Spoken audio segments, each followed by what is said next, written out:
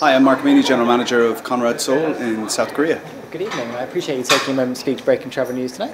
Could you just tell us a little bit about that hotel and what's on offer there? Certainly, yeah. We're one of the newer luxury hotels in Seoul, so we're 434 rooms. We have the largest leading room types with stunning views over the Han River, and impeccable service with fantastic restaurants, full-service spa, and amazing meeting facilities. South Korea, one of the more desirable destinations at the moment. Its music, its cuisine going very much international. Do you think the trophy and the title you won tonight will help you welcome more guests to your property?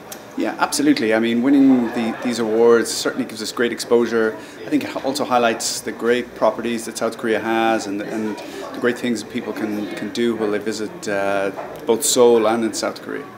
And just tell me, is there anything on the agenda to make sure you win again in 2019?